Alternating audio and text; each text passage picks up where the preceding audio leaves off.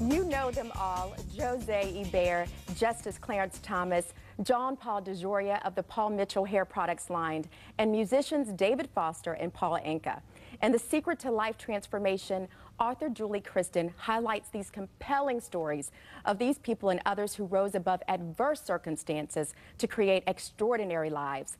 Julie, this book is so needed, especially during these times. Why did you write it? Thank you, Pat. Well, you know, it always begins at home, and I needed to radically transform my own life. And as I built a career from really the most extraordinary circumstances of a communist regime and health crises and all sorts of issues, I came to a certain place, and for many years I was a ghostwriter of statements and global tycoons, and I told their stories the way they wanted them to be told. But I always wanted to tell the truth. Your story. And so when we came to a place of truth, how these people did it, where they came from, what was in their heart, what was their mindset, what was in their spirit, what did they believe, who did they believe in, and how did they accomplish it. And now that we're going through such challenging times, such difficult circumstances, where you're trying to keep your job, your home, keep your kids on the straight and narrow, it's tough going. This book was needed for this time, and that's why I wrote it. And you interviewed about 300 people all over the world for all this, over the right? world. I spent 7 weeks at home.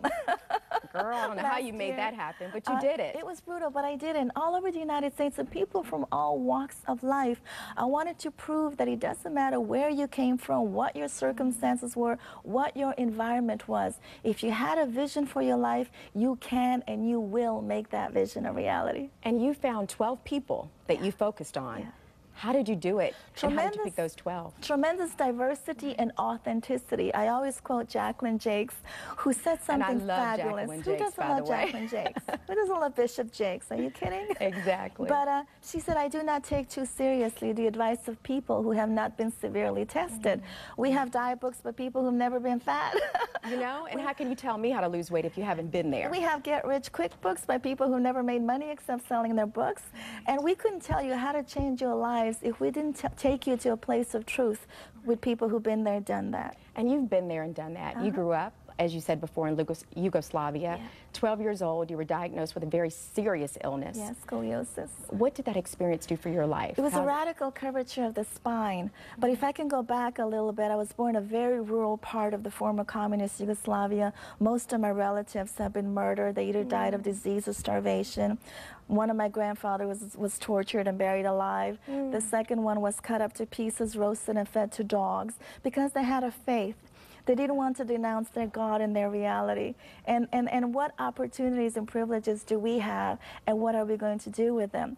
So we were granted political asylum in the United States, and then I became deathly ill.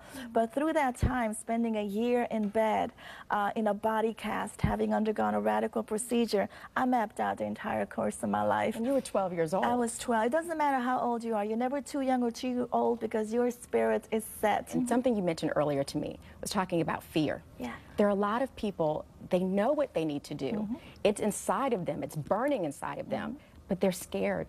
They're scared to come out of their comfort zone. What kind of advice do you have for people that they know what it is, but they just don't know how to get there? Assess your life the way it is and say, did I come on this earth to live the way I'm living right now for the rest of my life? Am I so happy and content that at the end of the day, I will be pleased with the way it's lived out? And what you're going to attempt, and you will accomplish if you stay the course, is that so much worse than what you're going through right now, what you will endure in the years and the decades ahead? Julie, what is the secret?